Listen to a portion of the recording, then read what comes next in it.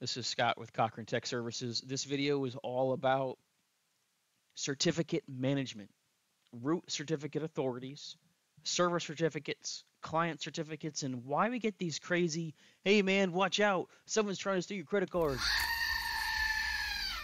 So what's happening is anytime we want to use secure communications or TLS communications, these two hosts, these two computers exchange certificates. If, say, my supervisor gets a certificate from the Jace and it doesn't trust it, and it's not signed by somebody that's trust or signed by the root CA, then we're going to get the bouncy castle error. We'll get the, hey man, watch out, someone's trying to steal your information. So if we leverage this root CA and the root CA signs my Jace's certificate and the root CA is trusted by my supervisor, we don't have those types of errors. So we can take this root CA and import it into our Windows OS, and that'll solve the Chromium issues with Chrome and Edge. And we can also take our root CA and import that into our Mozilla Firefox certificate store. That would solve Mozilla's issue. So the web browser matters. The operating system matters. Also, what's going to be important is how we sign things and what their names are. So first, I'm going to create a root CA in my Vicon branded workplace for N4.13. I'm at the tools in my menu bar, and I'm going to go down to my AX certificate management. Here in my user key store, I'm going to click the new button, and I'm going to make this root CA. I'm going to call this root CA. I'm creative, very creative. I'm going to set up an organization, maybe Cochrane Tech Services. Country code is US, and typically we'd have all this information filled out. This is a quick and dirty video to get you guys moving. At a minimum, I want 2048 bits for a key size. And this is going to be a CA, or certificate authority, that can sign other certificates. I want a digital signature for usage as well as non-repudiation.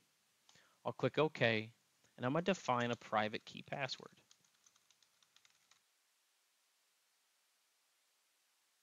The root CA is done. The root CA can already begin signing other things.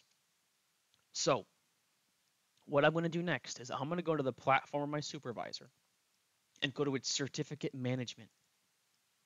In here, I'm going to log into the user key store again. By default, we're using the default or the Tritium certificates, and we're going to go changing that. I'm going to make a new certificate. I'm going to name it the local host certificate. This will be a server type certificate. Call it local host. Organization is CTS again. From the US. Maybe I make this good for 2 years. Fine. 2048 bits for a key size. Server certificate. Non-repudiation. Click OK. Set up a password.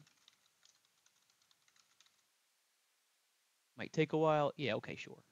So once that local host certificate is created, I want to sign it with my root CA that I made before. So I'm going to left click this local host and left click cert request. Hey, you're missing the locality and state. It's okay, it's a demonstration. I'm going to punch in that private key password I just made for it. And I'm going to create this certificate sign request file. Now, if this wasn't for my local host, maybe it was for a Jace with a domain name service or with some other host name, that .csr file, that certificate sign request, is what I could have GoDaddy or DigiCert or Amazon go sign. If I had them sign it, I wouldn't have to do it myself. All right, so there's a certificate sign request file. I can go to Tools again and go to the Certificate Signer tool, and I'm going to sign that local host server certificate with my root CA. Click on my folders. I'm going to sign local host. I'm going to punch in the CA's password. All right, that's that signed certificate. Click Save. Now what I'm going to do is import that from my computer into the cert manager for localhost. Import localhost. Now it's going to overwrite what I already have, and that's fine. We're going to see my yellow shield turn green. Boop. Yeah, I know. You're going to overwrite it. That's fine. Ta-da! Now it's signed. That's awesome. Couple other things though. The platform of my supervisor doesn't trust the root CA. Well, let's import that root CA. Import.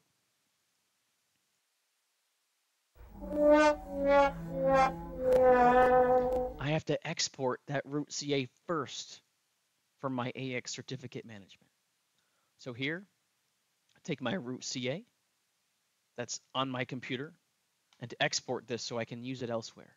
I'd never recommend exporting the private key. What's going to happen is you're going to compromise your ability to stay confidential. So I'll export that root CA so I can use it other places. Okay. Go to the certificate management of my platform, to the user trust store, and import it here. Haha, there he is. Oh, that wasn't the sound I wanted. This was. All right, so that was good. That's a good thing. I'm going to import that. Now, this platform will trust any other host that has a certificate signed by that root CA. All right, so this thing has a local host. It's signed by the root CA.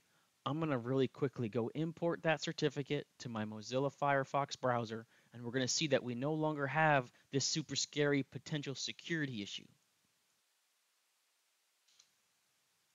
All right, I've got that signed, but I'm not done. I need to make sure I'm using the correct certificate here in my web service.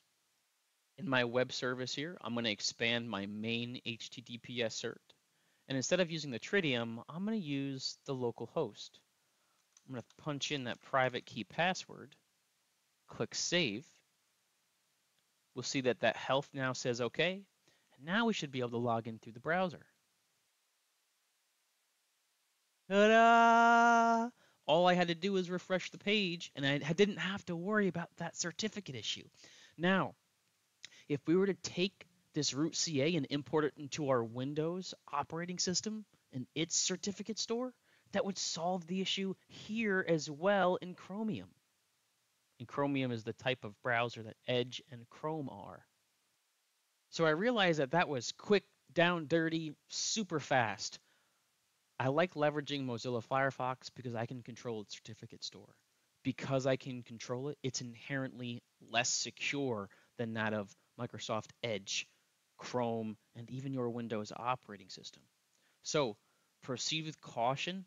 There are a lot of things to consider in this.